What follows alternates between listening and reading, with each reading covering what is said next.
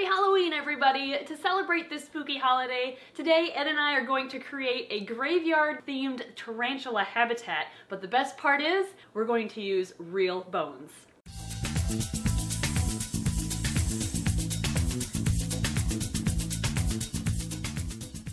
First things first, look at all the decorations Emily put up. Look at that! I think this might be the most decorations you've ever had in a video. I'm pretty sure it is. I kind of went all out. Also like the phantom planter back there that you just got for Christmas. Thank you, yep. Early Christmas from my best friend Sean. We thought about making a graveyard theme enclosure for our curly hair tarantula, Grace, but then we figured she's been on the channel a lot recently, so instead, we actually kidnapped our friend's OBT, or Orange Bitey Thing. Their more official common name is the Orange Baboon Tarantula, and the scientific is Tarantula murinus, or Tarantula murinus. There's a couple different pronunciations of the scientific name, but as I was told many times in my college career, the pronunciation of an animal's scientific name isn't as important as actually spelling it correctly. Make sure you have the first one capitalized, the second one not capitalized. Exactly. We'll have it on the screen for you right there. You can pronounce it however you see fit. The Orange Baboon Tarantula, or OBT for short, has its other common name of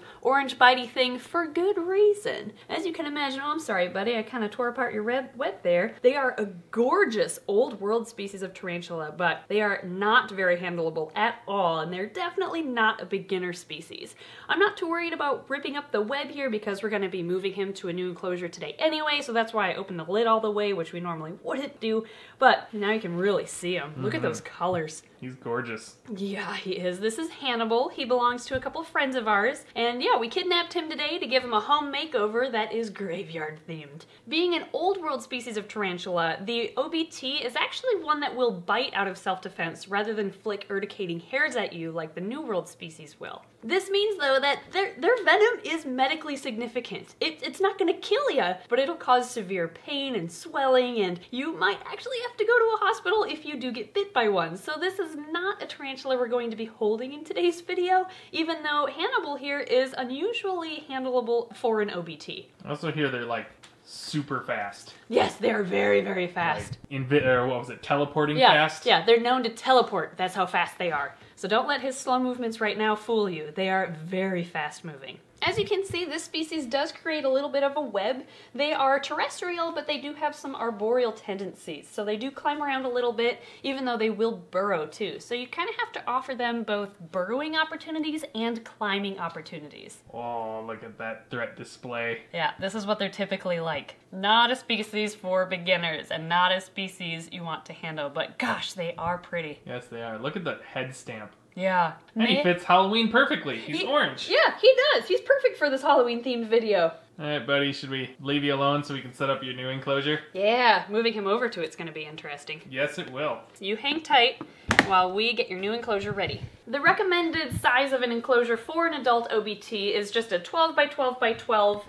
Exoterra front opening works just fine. But we're going to move him into this because he's now big enough for it. Males get about 3 to 4 inches long, whereas females get about 4 to upwards of 6 inches long, so a female would need something slightly larger. But for a male like we believe Hannibal is, this 12 by 12 by 12 is going to work perfectly for him. OBTs are native to the grasslands and savannas of Africa, so it's recommended to use kind of a drier substrate that still is deep enough to allow them to burrow in. We're going to use Eco-Earth today. It's a little bit damper than I would like, but it'll dry out after a couple days and then it'll be perfect. Yeah, it's winter here now, so everything's dry. Yeah, winter in Wisconsin. Yeah. Right. You're looking for a scoop? Yeah, I need one of those like betta cups for a scoop for the substrate. What about a measuring cup, like what we use for food? Oh yeah, that'll work. All right.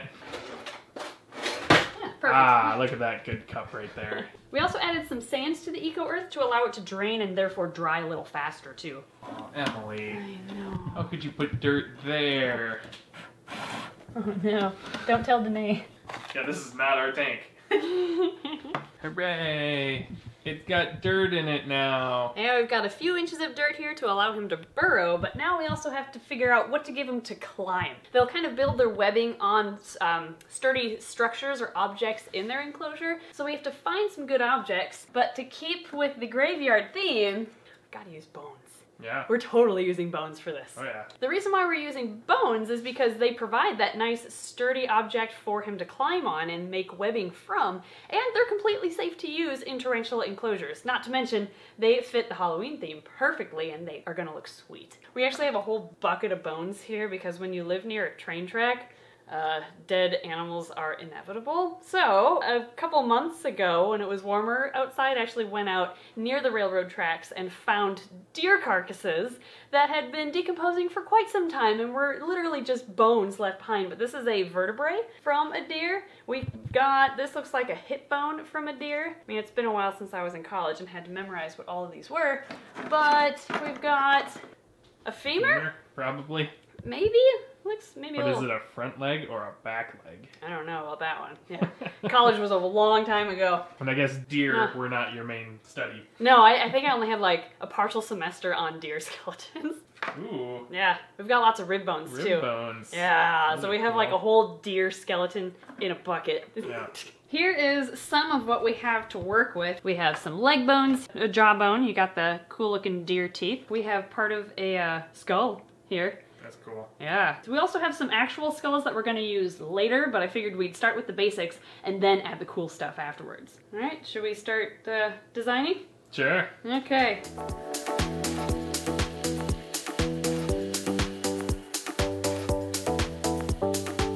It'd be cool to arrange the ribs so that they kind of look like a rib cage in here, but I don't know how you do that. Except there's definitely a right rib bone and a left rib bone, so we have to get like all the left to match up. What if I hot glued the rib bones like to be like a little ladder to go up, because they like to climb sometimes? I guess as long as he can't fall through the center, because they will still hurt themselves if they fall too far. That's true, so I need something in the center to be a platform.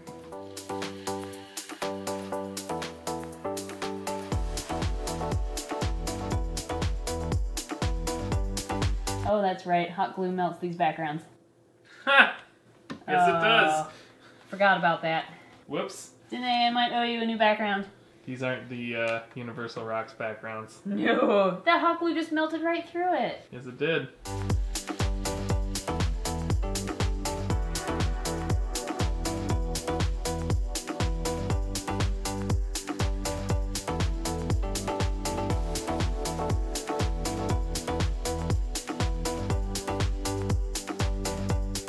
There. All right, we have our rib cage done. That's really cool. We could even like dig out under here a little bit more, so you can like go under and into here if you wanted to. Nice, good thinking. So we pretty much have a dead deer in here so far. Yep. Now we need another animal. What if we did like a predatory skull at the top? So, well, okay, change of plans. We are actually going to swap out the deer skull with a coyote skull. That looks awesome. I think it's gonna look amazing. This is a real coyote skull too. That was actually, it was bought online. This one wasn't one of the train killed animals that we came across. Like this, you think? I like it the other way. The other way? Okay. Yeah. Ah, look, carnassial right there. That's meant for bone crushing. That's what that bone is for. Oh yeah, I've seen dogs do that before. Yep, dogs have the carnassial pair too. It's a pair of enlarged molars that are just built for breaking bones. That's it. That's your carnassial pair. If you have dogs at home, I mean, if they're nice enough to let you do it, try to find their carnassial pair. Yep, just open up their mouth and go, let me see it. Yeah. Oh, Show me your teeth. that looks awesome. It does. Oh, I could even hollow it out a little bit so we could use it as a hide. Nice. So the next thing we're thinking is we're going to mix it up like color-wise so it's not just all bones, and add some cork bark. And we think the best place for that would be right on top of our rib bone ladder. That way if Hannibal climbs up to the top, he can't fall down if we have a piece of cork bark here instead. The next item we want to put in this enclosure has a really unique story behind it. Ed and I were in the Taco Bell parking lot eating. I think it was Arby's. Arby's, yes, it was Arby's. We were sitting in our cars, because you can't eat inside right now. We were sitting in our cars eating Arby's, and we see this squirrel jumping or like running in front of our car with like 20 feet away with something in its mouth. If I remember correctly, it was a really fat squirrel. It was a fat squirrel, Yeah. yes, that is important. And he hopped up onto, I think, a tree trunk. Yeah, like a pedestal of some kind. Yep. He sat on this tree stump with this object, and he was chewing on it, chewing on it, chewing on it. Finally, he jumped off, ran to the base of another tree, dug a little hole, stuffed it in there, and ran away. So I went out there, and I looked in his little cache, and what he had left behind and was chewing on and had tried to bury was a rabbit skull. Yeah. Can you believe that? I don't know how in the world a squirrel found a rabbit skull. Or why in the world he was chewing on it? Calcium, maybe? Yeah, I it's don't just know. a metal squirrel. It's just a metal squirrel, yeah. So that's the story behind the rabbit skull that we have. And I think we have to add it to this enclosure too. You can see like all this lattice work looking like details in the skull that's called fenestration. And rabbit skulls have a lot of fenestration because they breed so much. They breed for quantity, not quality, because they're a prey item to everything. So their skulls, oops, it's one of its incisors just came out. Let's just put that back in. Actually, that kind of shows the incisor growth. With all rodents, including rabbits, the front incisors, they have 2 sets of them. They grow continuously throughout their life, so they have to constantly be chewing on things in order to keep them trimmed down. So if I pull this incisor out, you can really see how long of a bone that is. That's just insane to me. I don't know. I find that growing and growing. Yeah, it really does. So we'll put our rabbit skull, our lagomorph, back here. You can look the other way. Well, should we add some greenery? Sure.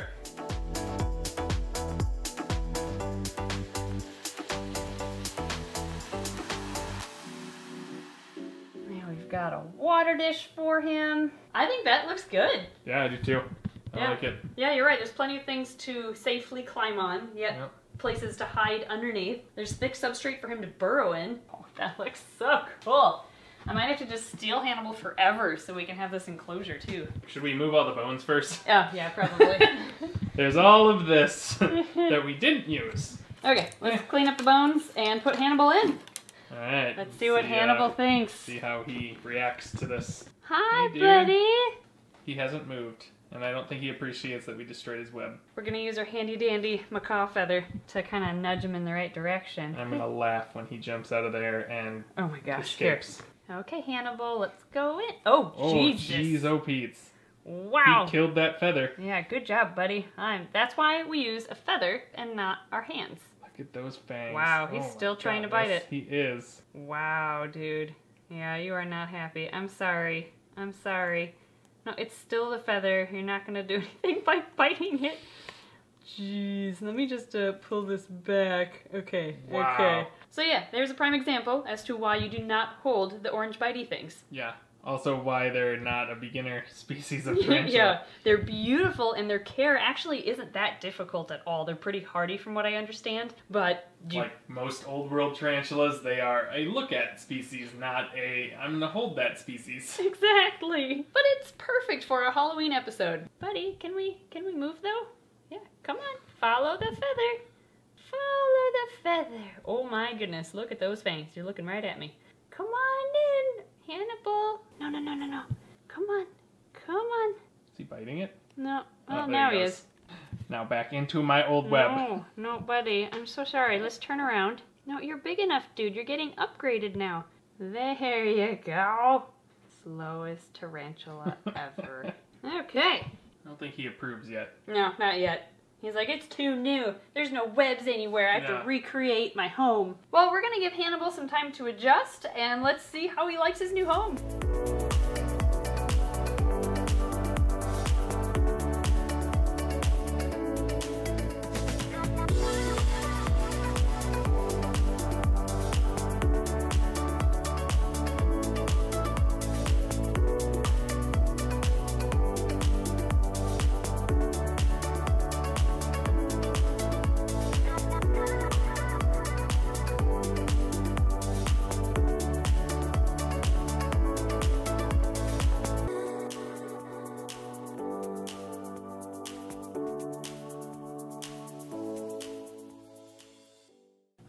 How can he climb on glass like that?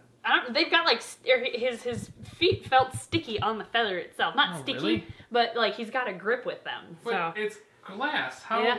I mean, okay, maybe he will be able. I was having doubts if he'd be able to climb up these ribs to get up here. He'll totally climb but up if those. he can climb on the glass like that, I fully expect him to be able to.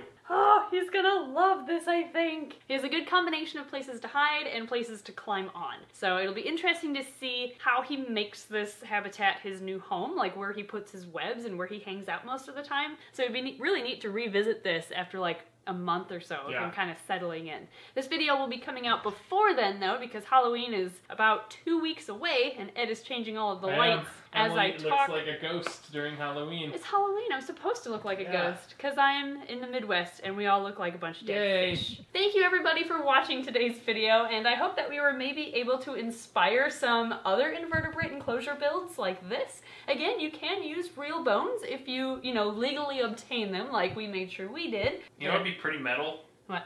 Human bones.